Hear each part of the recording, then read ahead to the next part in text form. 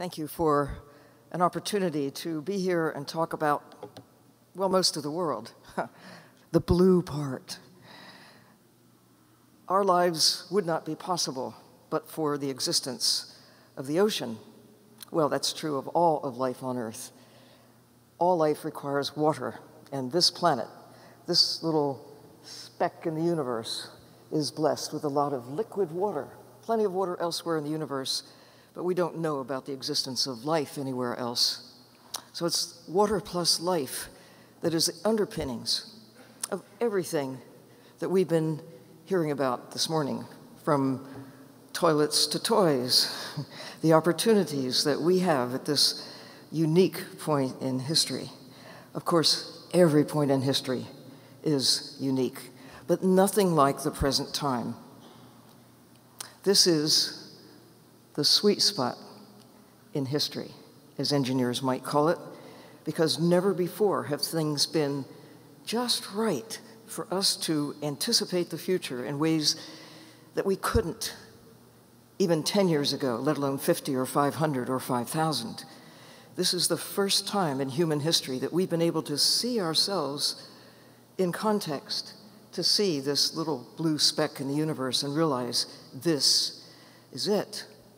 Every other living creature on the planet uses the world around it. We're no exception. We consume the natural world.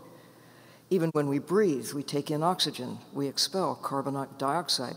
We don't photosynthesize, so we have to eat other things that have lives of their own. For all of the history of our species, it has worked. It has worked really very well in our favor. This little chart goes back 100,000 years, and there have been a lot of ups and downs during the past 100,000 years when humans have been around in one place or another, one form of society and another, scattered for the most part. Only in the last 10,000 years have we enjoyed a period of relative stability with respect to a climate that's favorable to us, with circumstances that really have enabled our societies to grow, to prosper. And now, I have personally witnessed a growth from 2 billion people in the 1930s, 8 billion people, in the 1980s there were 4 billion, and now 7 billion and climbing. So I've personally witnessed, and some of you may have as well, a tripling plus of humankind on a planet that doesn't get any larger.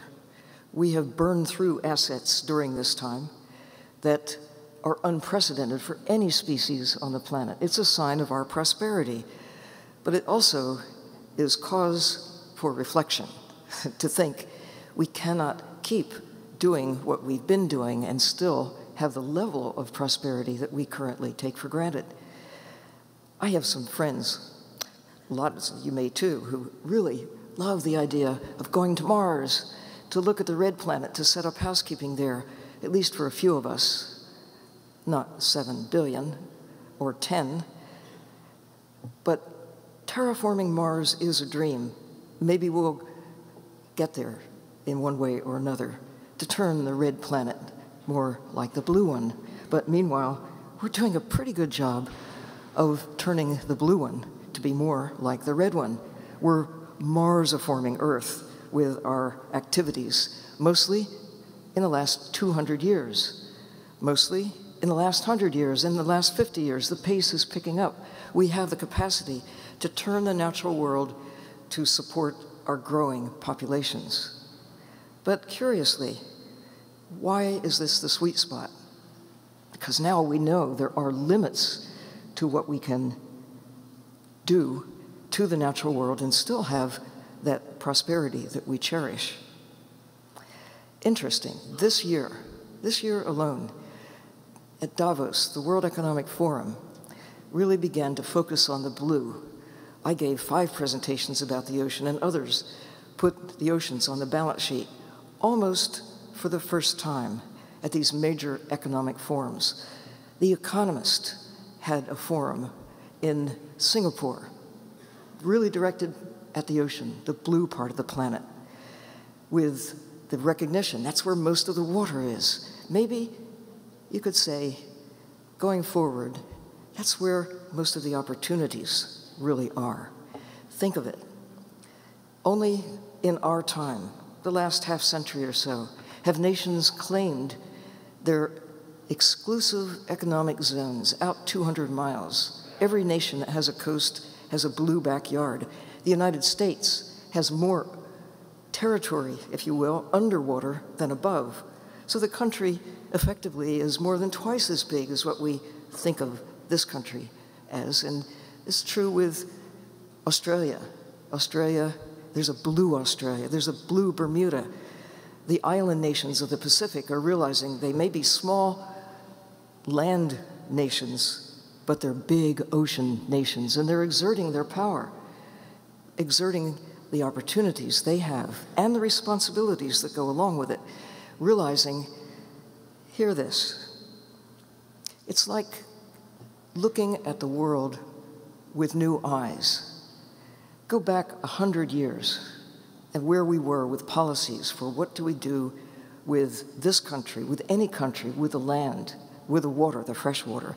What have we done in the last century that if we could go back to 1900 or 1800 or 1700 armed with what we now know, what might we do differently about the use of the assets, the natural assets, the trees, the water, the wild creatures that share space with us?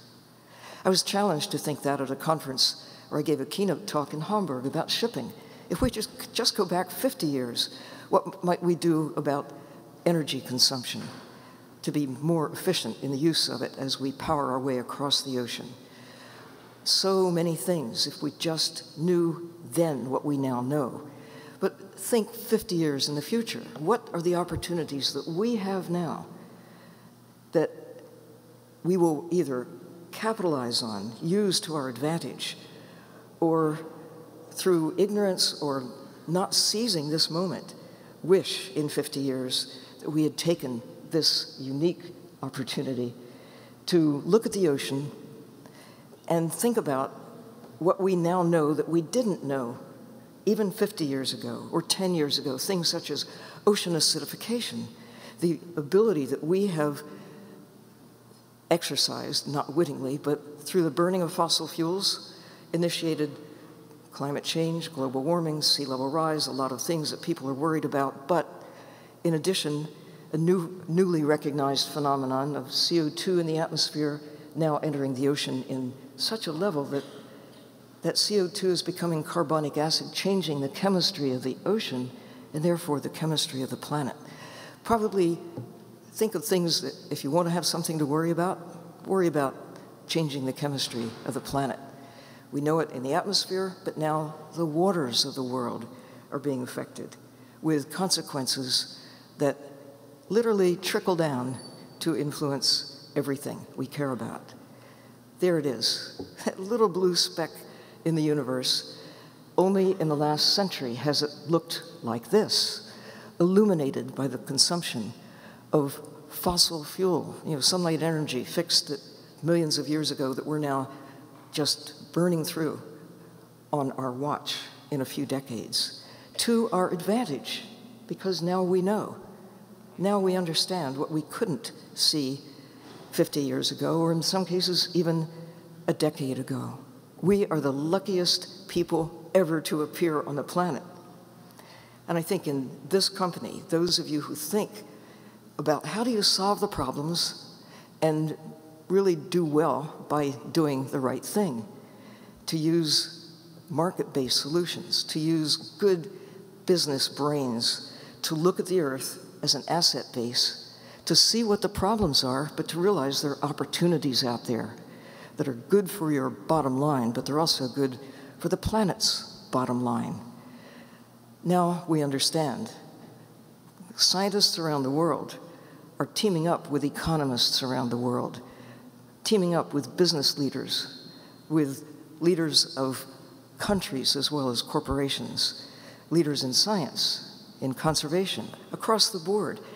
How do we look at the world with new eyes and recognize that there are tipping points, and we're approaching them on a number of fronts, There's an envelope of circumstances that makes our lives possible on this little blue speck in the universe. I didn't think about that when I was a kid. A lot of people today still don't think of this as the opportunity of all of the lifetimes that have ever been on Earth, because we're the first ones to understand we have a real problem. We can't continue burning through the assets, literally, and still expect prosperity to continue as we have hoped that it would be, going on infinitely. There are limits. Recognizing those and saying, let's turn that to our advantage. Let's understand that there are limits to water, limits to how much fossil fuel we can burn. I mean, the so-called cheap energy has really given us, as perhaps the most important thing, it's given us knowledge, maybe even a little smidgen of wisdom, to be able to take what we have, to learn from the past, and apply it to a prosperous future. And we have that power. That's the good news, and it comes from knowing. We couldn't know what we know but for the burning of fossil fuels that have given us rockets that can go up in the sky and made it possible for many of you to gather here, traveling from the other side of the world. Given us the power to power computer technologies, to feed people on a level that is unprecedented on the planet. I mean, we couldn't go to the moon with whale oil. We have given up the idea of human slavery as a source of power, of energy, for the most part at least. And here we are, facing new insights. The problems with fossil fuels are not what we tend to think of them, oil spills, it is bad news. But the real bad news is the consumption of fossil fuels now we know, and now we have the ability to think about alternatives, to turn the problems to advantage. Bad news right now for the burning of fossil fuels over the past couple of centuries, getting us to this point where we can tangibly see the consequences in the Arctic, in the Antarctic, the bad news for polar bears, the bad news for people who love beaches everywhere as sea level rises. But the good news, always the good news, is now we know. There were not conversations when I was a kid about grabbing carbon, sequestering carbon, the need to do this, to have carbon markets, to think about going carbon neutral or carbon negative. This is all new language, all born of an understanding that we live at a time of unprecedented opportunity, driven by knowledge and the ability to communicate as never before in ways never before possible. So on many beaches around the world, we understand that what's under our feet is sand, silicon dioxide, the substance that really makes glass possible. But on other beaches around the world, the tropical bands in particular, it's calcium carbonate. Little fragments of shells are the bodies of organisms that do the heavy lifting in terms of generating oxygen and taking carbon dioxide out of the atmosphere. We're just beginning to appreciate the big cycles the ocean's role in carbon cycling, carbon sequestration, oxygen production. You know, 2 out of 3 breaths you take are generated by organisms in the sea. More than half the oxygen in the atmosphere really generated by microbes that you'll never see unless you have powerful new technologies to enable you to sneak up on them and see these minute organisms, that their existence we didn't even appreciate when I was a child. These small creatures, these coccolithophorids, it'll appear on a t-shirt near you, I'm sure. Coccolithophorids, these calcium carbonate grabbing microbes that generate oxygen. Their shells form the substance of sand. Sea floors around the world, in the tropics at least, are filled with the bodies of these and other calcium carbonate grabbing creatures that most of you will never see. Now we're beginning to understand the role of certain trees, not just trees in forests, but the mangroves that it is now thought may take as much as 50 times as much carbon out of the atmosphere and sequester it than trees that live in terrestrial forests, because they live in the water, they contribute to the sediments, they hold the carbon. We're gaining new appreciation for little creatures, again, that you probably have never heard of. These calcium carbonate grabbing algae, Halimeda. Halimeda chips form the basis of beaches and sediments in the tropics around the world. Parrotfish love to munch on Halimeda and on coral. Seagrass meadows just beginning to appreciate the blue carbon value of the seagrass meadows around, especially in the tropics, but even in temperate zones. Generating oxygen, grabbing carbon, holding it in place. Those great floating golden forests out in the Atlantic Ocean, in the Sargasso Sea, newly appreciated as a way of sustaining circumstances that we heretofore have always taken for granted.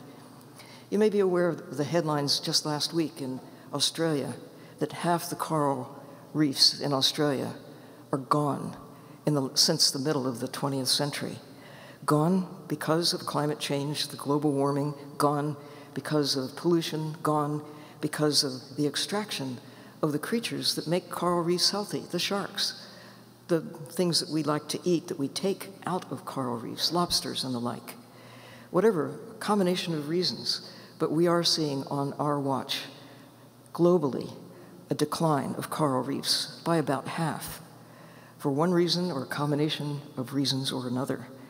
So the phenomenon known as coral bleaching, largely driven by temperature changes, a sign of bad news. They lose the little algae that live in the tissues and ultimately result in a dead reef. Fish are carbon-based units. All living things are carbon-based units. We're now beginning to appreciate other values for fish other than just swimming with lemon slices and butter. Their value swimming out there in the ocean as a part of the systems that keep us alive. New ways of valuing things we have heretofore taken for granted. The diversity of life. We've come to really begin to appreciate and protect, for one reason or another, diversity of life on the land with national parks. About 14% of the land has some form of protection for that reason, to protect watersheds, to protect the diversity of life.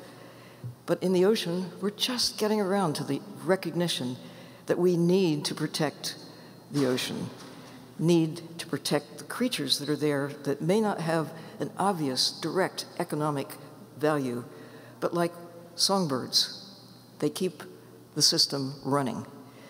We understand that tuna have a value on our plates. There was a great value for one tuna last December that sold for $750,000 at the Tokyo Fish Market. One fish, 600 pounds, not feeding a lot of starving people, but feeding the growing luxury taste for ocean wildlife. Now we're beginning to understand the importance of ocean wildlife for reasons such as carbon sequestration, driving the system that keeps us alive. This is the first time we've been able to pull back and see these global systems and their interactions right down to the fine points of individual choices that we make at the restaurant, in markets, and individual ways that we incorporate that thinking into our lives. Only in the last half century have we had access commercially to Antarctic waters. Now it's kind of big business for a few countries, taking from waters that, if they belong to anyone, they belong to you, to everyone, the global commons, the high seas. We haven't thought about this in terms of the blue economy, of the world economy, that half of the world is blue, high seas, beyond national jurisdiction. It has ownership. If it has ownership by anybody, it has ownership by everyone. A few nations and a few industries are disproportionately extracting large quantities of carbon-based units, disrupting the carbon cycle in Antarctica, something that we need to think about on a global scale. What does it mean to the Antarctic ecosystems that drive climate and weather? What does it mean to extract wildlife from the sea on an industrial scale, taking these tiny little fish that may live to be 200 years old? That little piece of orange roughy on your plate, if you've ever tried orange roughy, eat it with great respect. but better yet, choose not to eat them at all. They're much more important out there in the ocean, driving the polar ocean ecosystems and seamounts around the world as a part of the carbon cycle. Much more important, holding it in place. This is the first time in all of human history we've had access to the deep sea. Just last March, James Cameron, solo dive to the deepest place in the ocean. What an entrepreneur. He's a filmmaker. He's an explorer. He's a scientist. He's a star.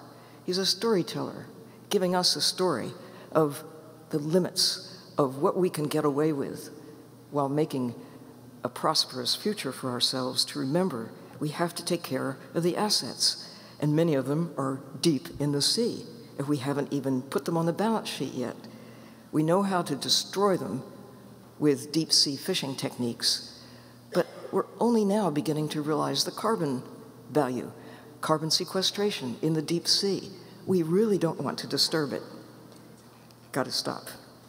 2 minutes, maybe less, just to appreciate that many of you are concerned about predatory behavior, perhaps of some of your colleagues and pals, but our role as predators on the planet is unprecedented. But now we know we have a chance to turn the problems to advantage, to realize the real value of sharks alive, of whales alive. The biggest brains on the planet are not ours. They belong to certain whales. We can think differently about them now that we know their value more important alive than as pounds of meat. Turn the problems that we now face with putting plastics and other trash into the sea into solutions.